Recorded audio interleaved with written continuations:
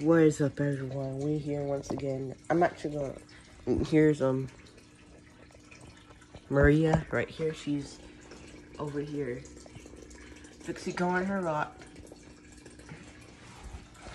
and I'm actually going to talk to you about something. This is the type of food I use for her. So yeah, I would suggest feeding her like twice a day. Feeding her to her like twice a day.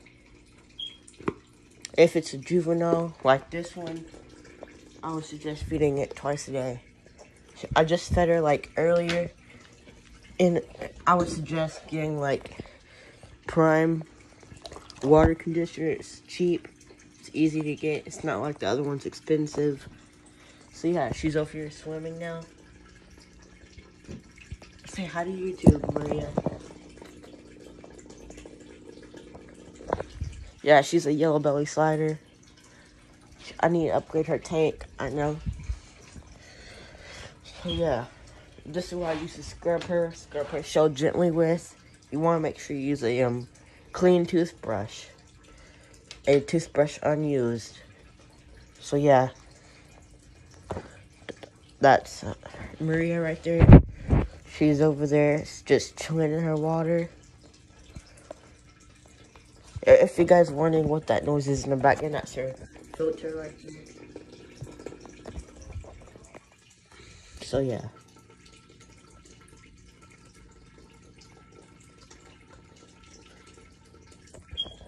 Hi YouTube.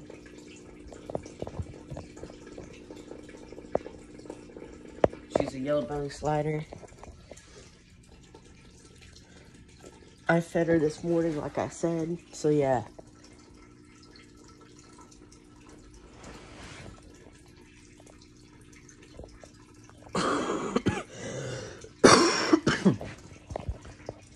So I done fed her this morning. She gets more food tonight. I feed her twice a day. So yeah.